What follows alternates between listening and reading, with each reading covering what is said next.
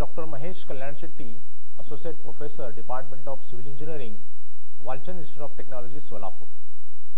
In this session, we will discuss about the analysis of non-sway frame using stiffness method. The learning outcome will be, at the end of this session, students will be able to analyze and draw bending moment diagram of non-sway frame using stiffness method.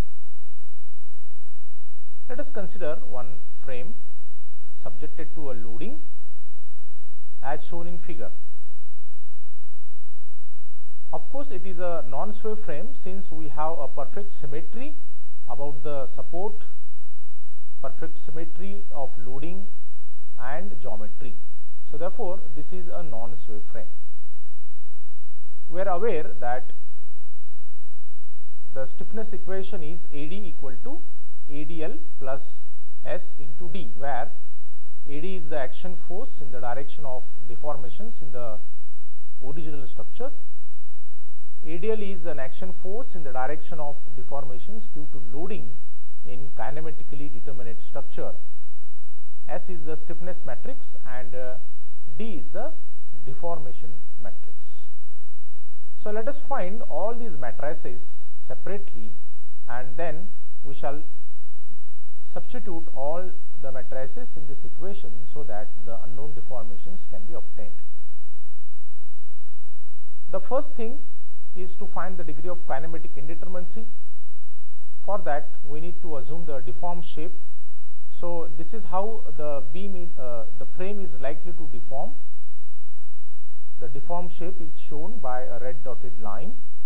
So, where the rotation is possible at B and at C. Therefore, the degree of kinematic indeterminacy is 2, and let us consider D1 as theta B, and we consider theta B clockwise, and theta 2 as theta, D2 as theta C, we can consider this as anti-clockwise. Then we will find AD matrix. So, AD matrix is nothing but it is a force in the direction of the redundant in the original structure. So, since we have theta B and theta C as redundant and we do not have any force in the direction of theta B and theta C in the structure, therefore, both the values are 0. Then we shall find the ADL matrix.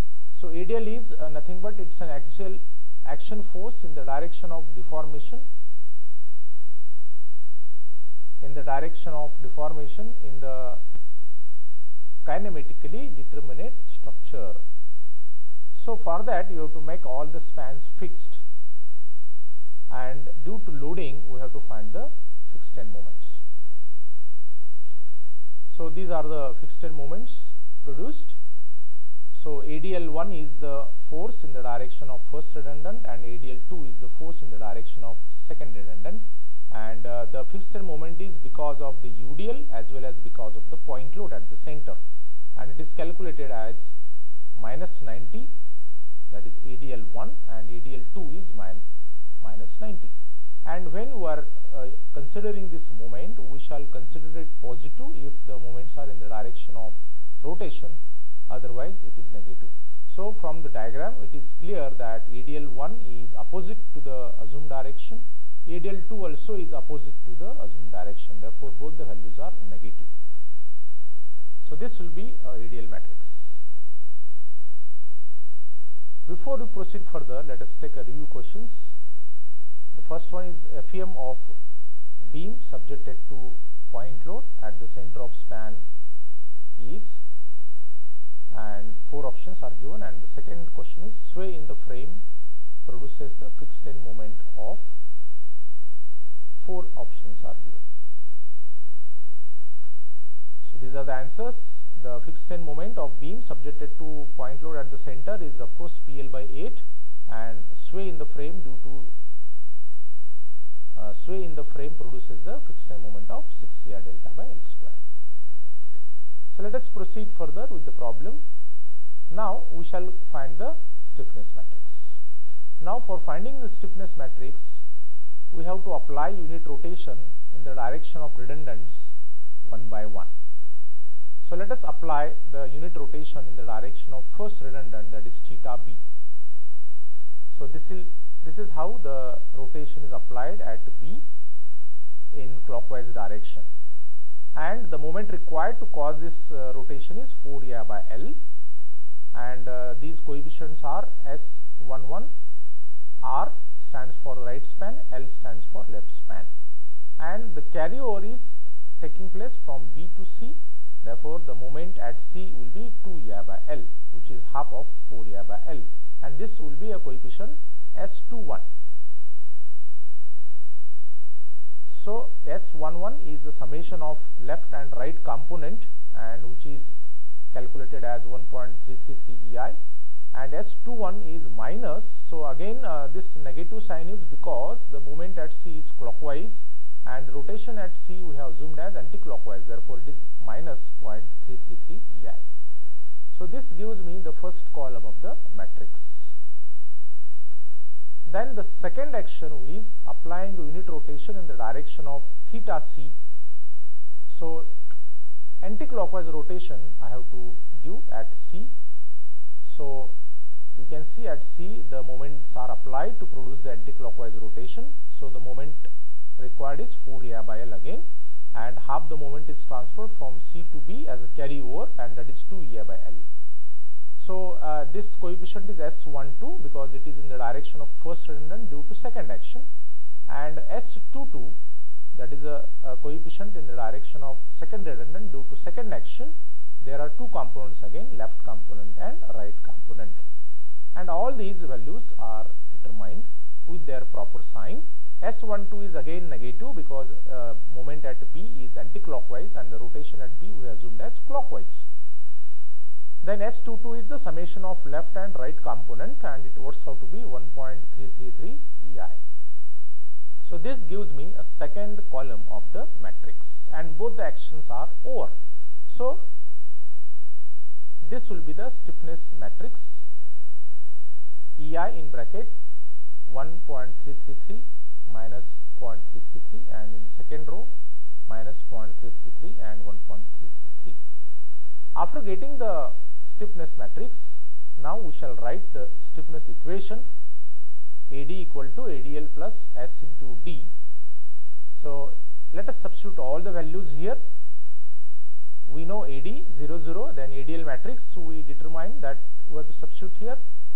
The stiffness matrix also we determine that I have substituted here, and D1 D2 are the deformation matrix. So after solving this, we will get D1, that is theta B, as 90 upon EI, and D2, that is theta C, as 90 upon EI, and both the values we get positive. It means that our assumption regarding theta B and theta C are correct. So theta B is clockwise in nature and theta C is anti-clockwise in nature. Once we get the deformations, the next thing is to find the end moments using slope deflection equations. So we have to convert these rotations to moments, and for that we take a help of slope deflection equation. So for example, if I consider MAB, then the slope deflection equation will be MAB equal to FEMAB plus 2EI by L in bracket 2 times theta A plus theta B minus 3 delta by L. So FEMAB is 0, then remaining values are substituted. Theta A is also 0, length of that member AB is 6 meter, that is substituted here, and theta B just now we calculated 90 upon EI clockwise, therefore it is taken as positive, and we don't have any sway here, otherwise this delta would have been present, so therefore it is 0. So in this way MAB works out to be 30 kilonewton meter. In the same way we can write the equation for MBA and substitute the values, and we get this MBA as 60 kilonewton meter. And in this slope deflection equation we use the sign convention that all the clockwise moments and rotations are considered positive and anti-clockwise moments and rotations are considered negative.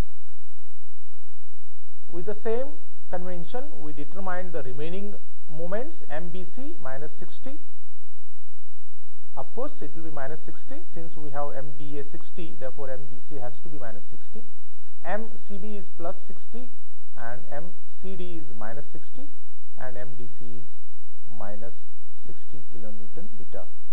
And with these values we can draw the free body diagram.